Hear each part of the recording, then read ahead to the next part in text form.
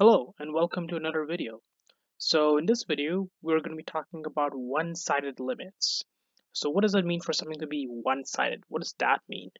Well, let's talk about a limit in general. Remember that from the previous video, a limit is just a way of describing what happens when a function, excuse me, when a function gets close to a certain value. So for example, if I have a graph, and this is the graph of y equals x squared, the limit as x approaches 0, so as I get really close to 0, so from here, for example, so as I get really close to 0, it's equal to 0. Now, you might be tempted to say, well, I'm approaching 0 from which side? And that's kind of the point of this video. So in this video, we're going to talk about what happens when we think about a sense of direction. So what does that mean? So what I'm saying here is, suppose I have the graph of y equals x squared. So once again, now for a limit, it matters how you approach, in this case, 0. So for example, if I want to find the limit as x approaches 0 of x squared, well, I have to make sure that the limit from both sides is equal to 0. So for example, if I approach 0 from the left side, I should get 0. And if I approach 0 from the right side, I should also get 0. In this case, that happens to be true. So in this situation, yeah, the limit is 0. So that's what I mean by one-sided limits. So one-sided limits are just a way of saying what happens when I approach limits from different kind of directions. And for a limit to exist, the limit from the left has to equal the limit from the right. So in other words, let's just do this with an example. So here's a little graph here. And then we're going to do a plot. Let's see. Yeah. So this plot right here, this is called the Heaviside function, or sometimes called switch functions for those of you in electrical engineering. So the Heaviside function kind of looks like this. It's a piecewise function, so we can split it up. So it's equal to 0 when x is less than or equal to 0, and it's equal to 1 when x is bigger than 1. So in other words, we can write like this. So the Heaviside function is usually denoted by the letter h of t, and this is equal to 0 when t is less than 0, and this is equal to 1 when t is bigger than or equal to 0. Notice the subtleties here. Less than 0, there's an open dot right there. Greater than or equal to 0, there's a closed dot right there. So there's a bit of a subtlety there.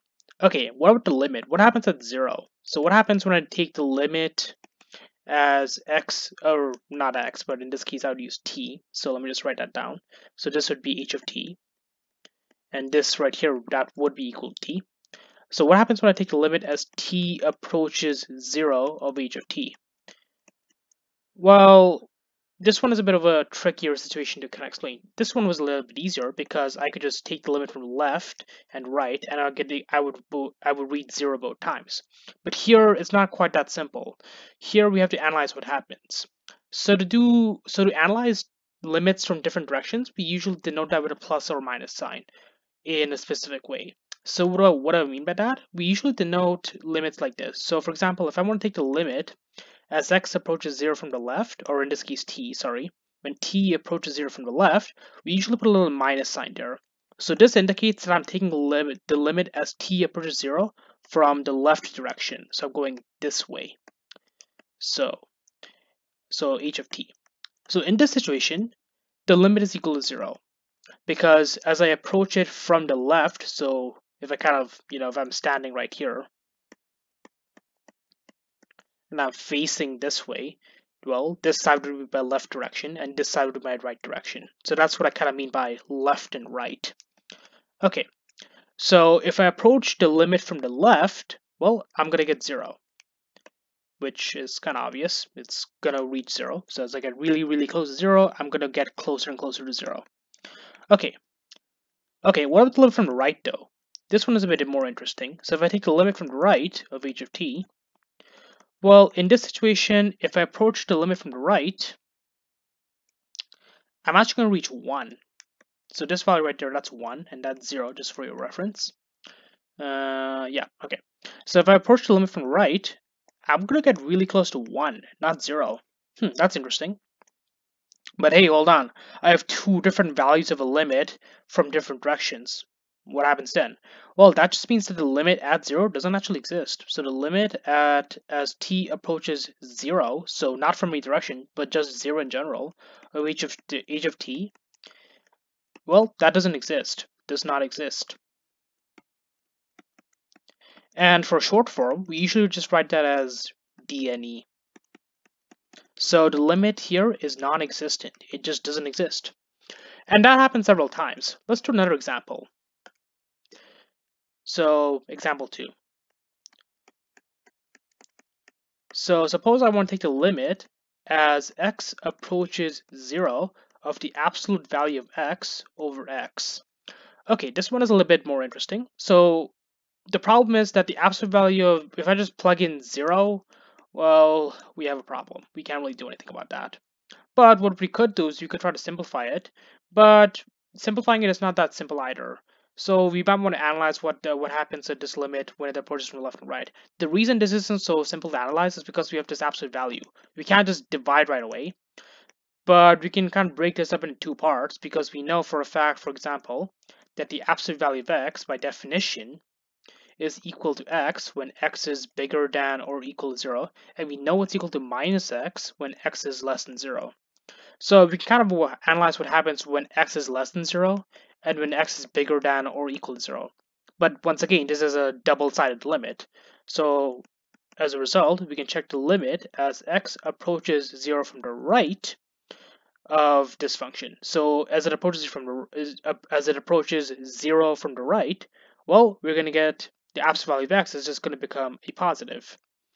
And that is still going to be an x. Well, x over x is just equal to 1. So we get the limit as x approaches 0 from the right of 1. And that's of course equal to 1. So nothing too mind-boggling there. Okay, what happens from the left though? So the limit as x approaches 0 from the left, well, in this situation, this absolute value right here is going to become a negative. So we're going to get negative x over x. Well, this simplifies, so we get the limit as x approaches 0 from the left of negative 1, which of course is equal to negative 1. But the problem is that the two limits from both of the directions are not the same. So as a result, well, the limit just doesn't exist. So this limit in this situation, so the limit as x approaches 0 in general of this function, it's just dne. It doesn't exist. So that's kind of the point of why direction is really important. For a limit to exist, it has to be the same from both sides, and that's really, really important. If it's not the same, the limit is just not going to exist. So let's do a kind of a graphical example of this just to kind of see what's going on here. Okay, so let's draw an axis, and I'm going to use white to do this one. So let's get an axis. There we go. Okay, so I'm going to make a really quick axis. Actually, I'm going to make this a bit bigger on that note, just so we have more room. And that's better. Okay, so let's go ahead and plot this. So let's see. Let's go all the way to 7. So 1, 2, 3, 4, 5, 6, and sure, let's put 7. Okay, that's good.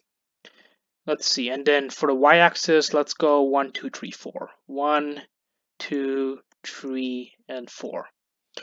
Okay, so 1, 2, 3, 4. And this is the y-axis, and this is here is the x-axis. Okay, so not too bad. Okay, so now let's go and draw an arrow, so just to indicate this goes on forever. Okay, now we're gonna go ahead and draw a few things. So here, we're gonna go ahead and draw this kind of graph. So this is gonna go all the way to 2. So that's 1, 2, let's see, 3, 4, 5, 6. Let's see, let's just clear that up, 6 and 7. Okay, so in this situation, let's see, 5 is going to be here, roughly here, and 2 is going to be here, and it's going to go all the way up like so, and it's going to come down like so. Yeah.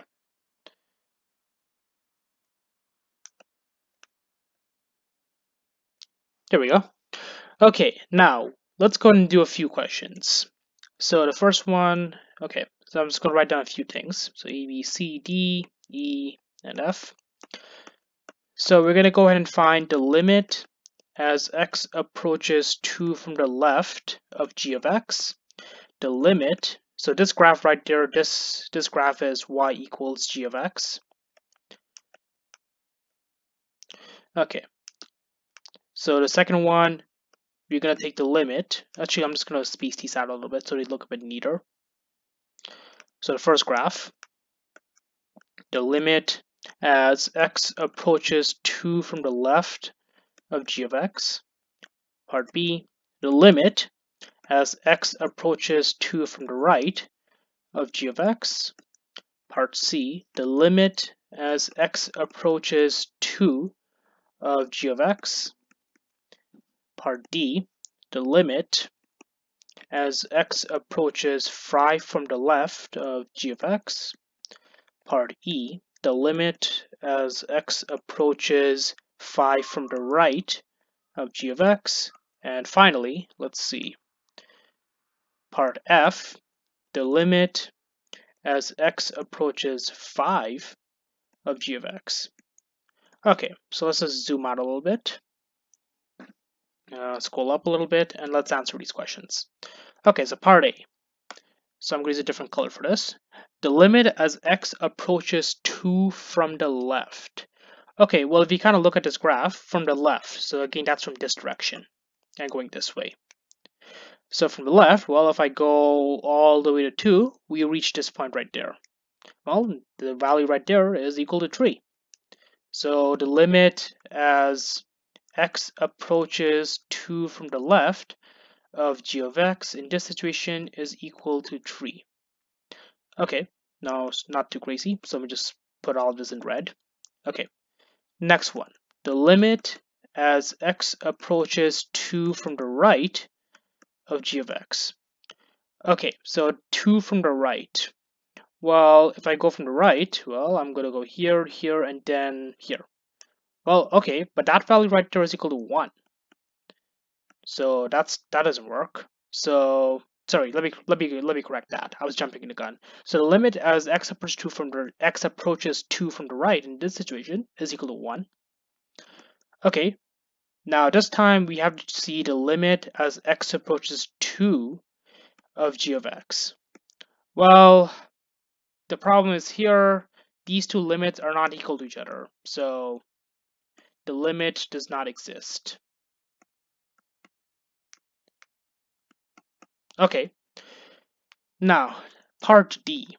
The limit as x approaches 5 from the left. Okay, from the left, well, I'm going to go this way, then go on, and then I'm going to arrive at this point right there. You got to be careful. It's not this point, it's this point. Because remember, for a limit, we only care about what happens when we get really close to the value. And as we get close to the value, we reach this point, not this point. So as a result, the limit as x approaches 5 from the left of g of x in this situation is actually equal to 2. Okay, so the next one, the limit as x approaches 5 from the right of g of x. Okay, so once again, I approach it from the right this time. So I go from the right and I end up right there. So once again, I have to check what happens. I have to check what happens when I get really close to the value. So as I approach 5, I get really close to this point right there. So as a result, this limit is equal to 2 as well as a result. Okay. So, and the last one, the limit as x approaches 5 in general of g of x. Well, this one is equal to 2. And the reason for that is because these two limits from both directions are exactly the same. So as a result, well, the limit is equal to 2, and it does exist. So that's it. That's all there is to the definition of what a one-sided limit is. You just have to make sure we check the limit from both directions, and that's it. There's absolutely nothing too special about this, and hopefully this video helped you. If this video did help you, please remember to like, comment, and subscribe, and spread this video around. It would really help you out a lot, and I just really appreciate it. So that's all for this video, and in the next video we will be talking about infinite limits and asymptotes and what they exactly are using the idea of a limit. And that's it. I will see you in the next video.